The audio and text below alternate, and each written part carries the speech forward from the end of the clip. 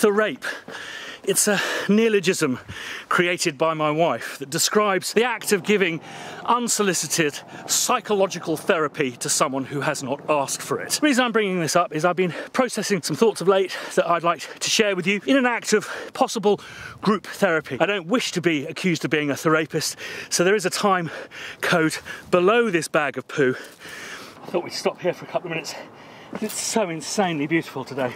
I'm trying not to fall off that cliff, Henson. So I want to roll this back a little bit. I grew up, and I'm not signalling for any sympathy here, I grew up under the cloud of bullying. The action of bullying is, I think, in its simplest form, is a suppression, I'd say, of the Spanish word duende, your inner spirit. It suppresses that.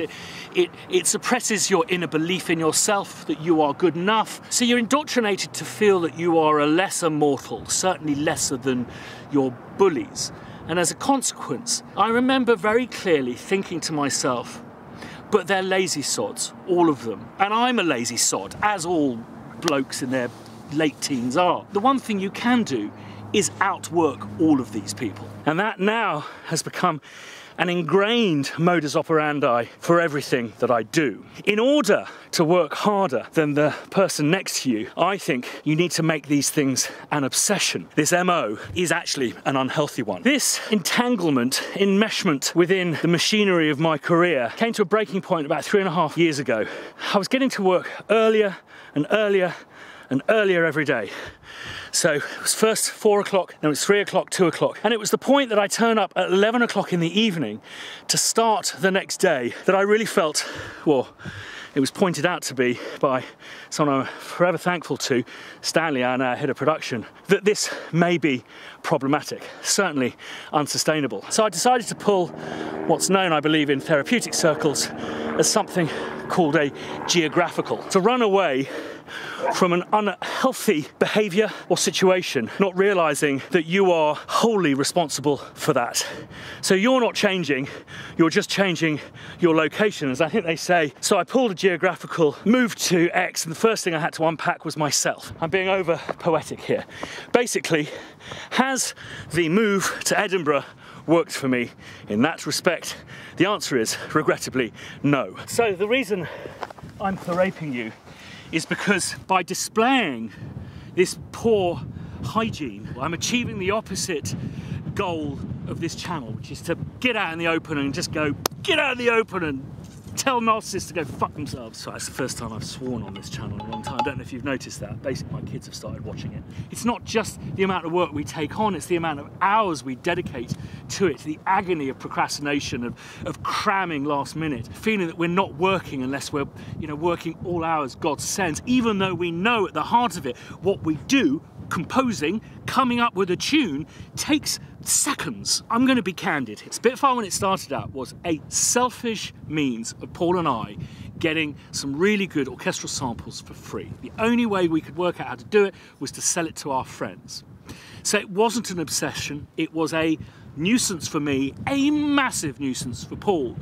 But we are men of our word and felt committed to this group of basically our peers, our friends, and we committed to that for 2 years. And it was easy for this business to become an obsession. We spent so much time thinking about sampling, how we could make all of our lives more fun, more interesting, easier with orchestral. That's where the emotional obsession set in, alongside my MO, and which I think I share with Paul, is we simply have to put more time, energy, more investment into orchestral sampling than anyone else. And I guess this is when the transition from it being an obsession born of an entrepreneurial necessity into, I would say, a true love. And when it became a true love to me was when I felt that on quite a grand scale, Spitfire was me sticking 2 fingers up to those bullies. You don't need to be the best theoretician. You don't need to be the best piano player. You don't need to be a nasty piece of work treading on other people to get to the top. You don't need to be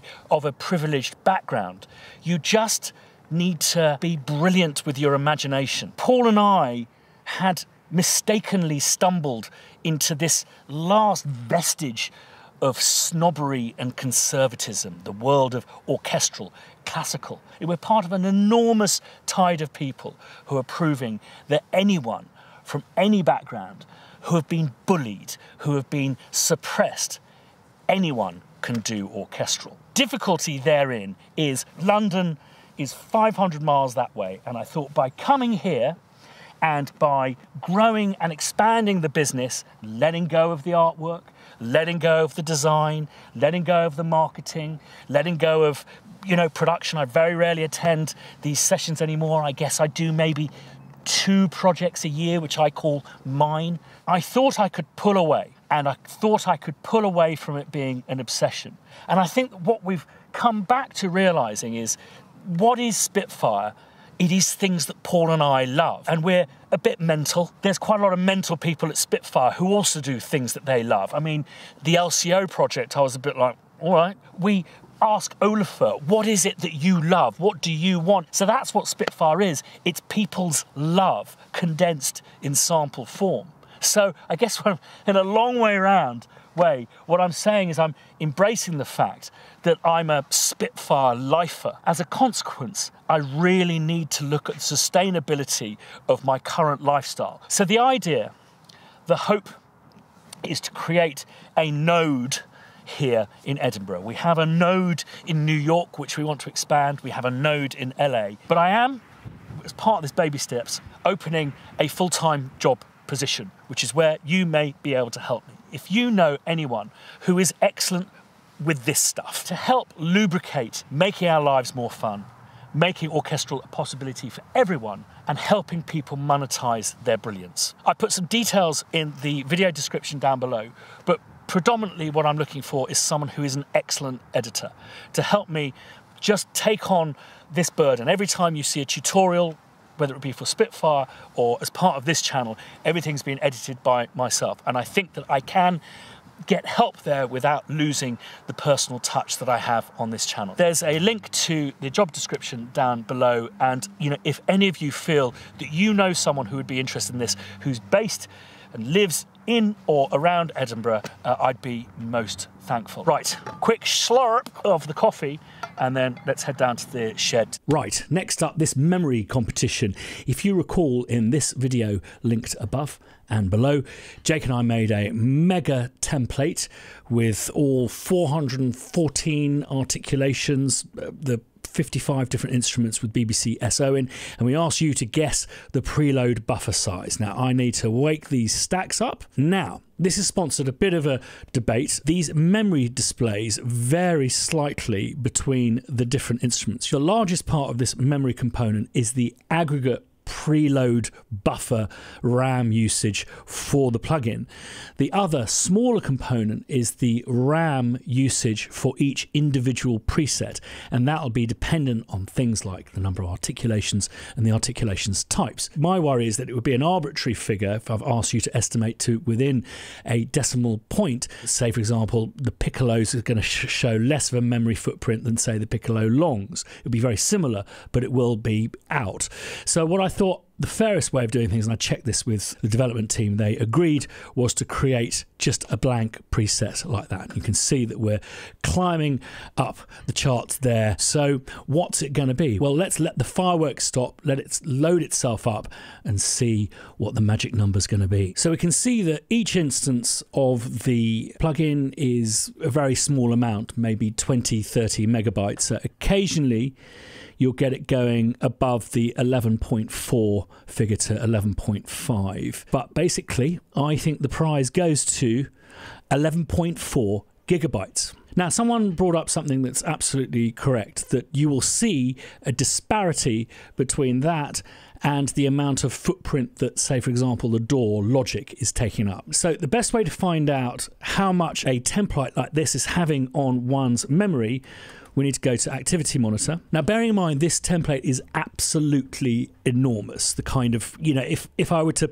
put a separate articulation on each track, like, say, John Powell does, it'll be about 600-700 tracks. So the kind of track count that real high-end pros use. Now, because of the amount of busing, basically, Logic needs to grab more RAM. And if you recall, on the competition, I said that it was whatever the memory display displayed here. But Logic is basically running at 25.2 1.25 gigabytes. So someone else also asked about the video that I did on the Spitfire channel, linked below, which is how I made the trailer music and what was the footprint of that. Let's go back and check. So whilst we're demonstrating 5.33 gigabytes for this trailer arrangement, I have to stress that these are all in ones. So every track you see here has, and sometimes several pages of articulations loaded. So basically what I'm going to do is I'm going to strip out all of the articulations. So 1.65 gigabytes for that arrangement, and then 7.48 gigabytes for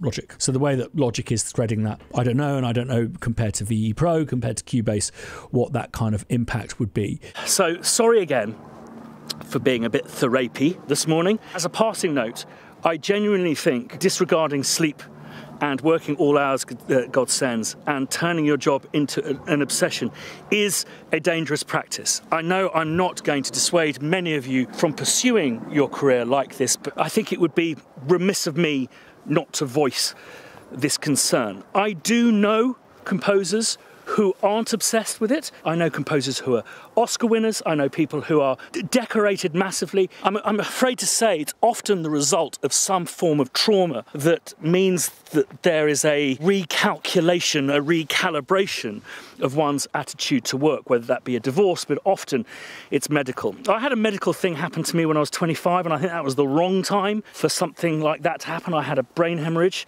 and if anything, it made me want to live my life to the fullest from that moment on. So, you know, I've had years of not only being a workaholic, playing hard too, a hedonist, which is why I look like I do at the not so tender age of 47. I was very pleased to see that there's been a study in the UK that says one of the most effective ways of protecting your state of mental health is to get out into the open. For any of you that are parents, we know that children, you know, it gets to a point when they're very young, you just have to get them out of the house. We are children who pretend to be grown-ups. So if nothing else, if you're going to obsess about work, if you're going to do those 17-hour days, for the sake of Beyonce, our Lord, just get out and about every once in a while.